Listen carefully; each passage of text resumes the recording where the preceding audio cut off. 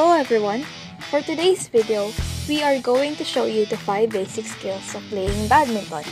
But before we start playing it, it is important that we should warm up first. So let's start! Do you know that by warming up, we can prevent injuries from happening in the first place?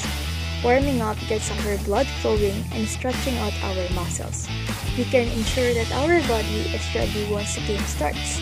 So let us not forget to warm up, okay?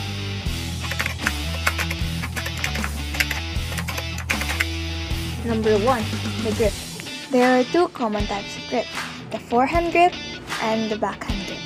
Forehand grip is used to hit shots that are on the forehand side of the body and around head shots, while the backhand grip is used when hitting the shuttlecock in front of the body of the backhand side. Number 2. Serve. There are 2 types of service used in badminton, the short serve and the long serve. Number 3.